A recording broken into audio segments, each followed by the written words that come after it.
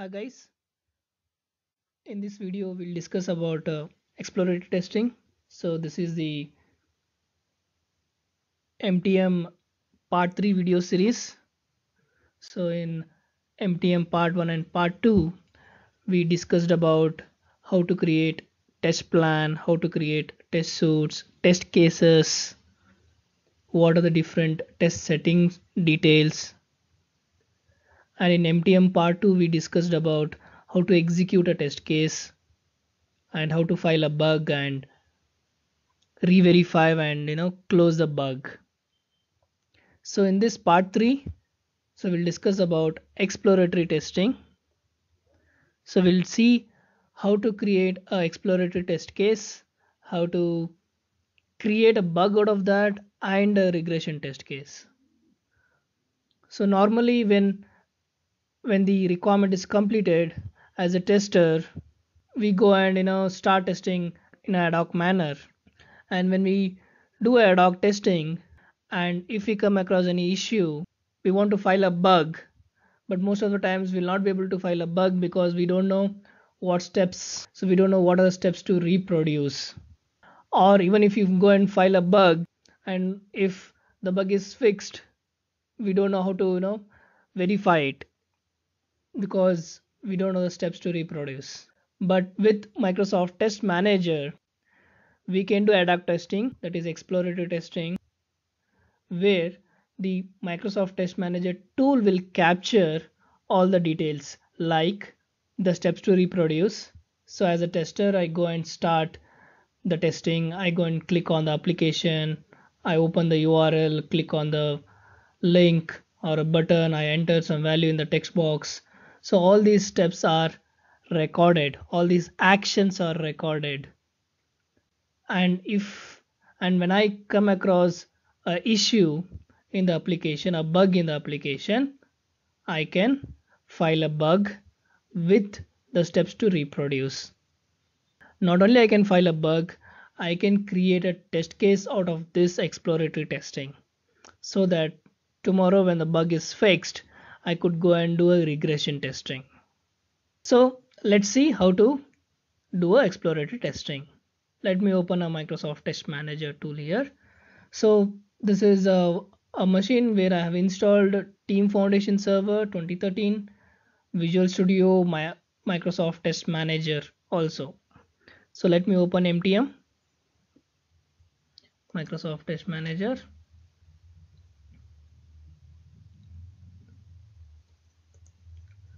So it is the same procedure to connect to TFS and to a particular team project.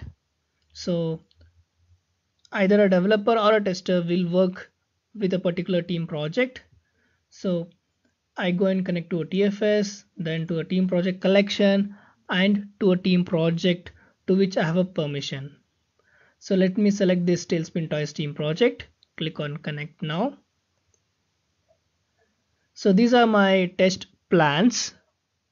So I could go and create a new test plan. So all these things we have discussed in MTM part 1 video, how to create a test plan, what are the details about the test plan. So let's not go into that detail. So I'll just select the existing test plan. So for this plan I've got so many test suits, and each of the test suits have got some test cases. But my main point here is the exploratory testing. So let me go to the exploratory testing. So I'll go to the test tab, then I'll say do exploratory testing. So here I can go and query and find the product backlog items. So I can go and say get me all the product backlog items of certain types. I can filter, that is one way. Okay, then I can click on the product backlog item, that is the requirement, and say do a exploratory testing, explore this particular product backlog item. Or I want to explore at the plan level, I can right click, let me go to the plan section, I can right click and say explore. So to explore at the plan level I have to be in the plan tab. Then to explore at the individual item level I can go in the plan. If I have all the items here itself, that is test suits, I could right click and say explore this requirement. So these are the requirement based test suits, okay, where I can add the requirements to the plan. So once I add the requirements to the plan, I could go and say explore requirement, or let's go to the test tab, then go to the do exploratory testing, then select any of the requirement. So first, before that, let's see that requirement is available here. No, 22 ID is not available. Let me go to the exploratory testing. Let me select this and say explore. So my exploratory test has started. So let me click on start. So I have enabled video recording and action recording. So let me start the testing. I'll click on the IE here. Then I'm testing a shopping cart application, a dummy shopping cart application, that is Tailspin Toys. So let me click on a shortcut here. So the site opens. I'm just exploring the site now. I'll click on model airplanes. I'll click on some button here. Okay, I'll click on add to cart. I'll click on the down footer. There are some links. I'll click on about us. Oh, okay. So I got a error here. So I want to file a bug here, but I don't know the steps what I have done, right? But I don't have to worry about that. The tool has captured all the actions what I have done. So what I have to do is simple. I want to take a snapshot. Okay, let me take a snapshot here. So there's a full screenshot and a rectangular screenshot where I can take the particular area of interest. So I've selected. Then I can create a bug. So this will collect all the information. So you can see here it has got all the steps. That is, I clicked on the browser, then click on this shortcut button, then clicked on the buttons, then clicked on the link, then clicked on add to cart, all those options. And observation, that is a screenshot is attached. Okay, action log, video recording, system information, and in my plan I have set this particular build definition. So all these information are automatically captured in my bug. So what I have to do is I can input some more details in the observation. I can give some more details here, like about us page gives error,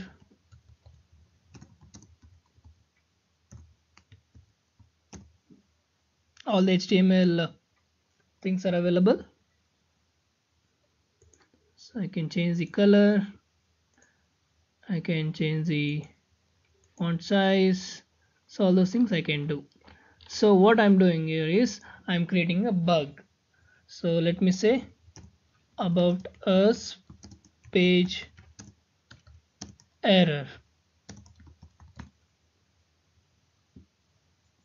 Now I can assign it to a particular user here. So let me assign it to the logged in user, Julia. Now what I can say is either I can save and close, or I can say save and create a test case. So this will create a test case. So this will save the bug work item and create a test case. So let me click on this. So bug work item is saved and a test case window has opened. So I can create a new test case. I could say check the about us page working. And also the next important part is about the steps. So I can change the steps here. Like if I have done so many steps and maybe the last some 4-5 steps are relevant for this test case or for this bug, I could select those steps here. I don't want the entire set of actions. I can select only certain steps which are relevant to this bug or a test case. So that option also is available here. So you can say I can select, plus when I mouse over I could see the entire picture with a highlighted thing where I have clicked. It's very cool. So let me don't select, and you can see the steps here. So maybe I have to just give my 10% here and create a proper test case.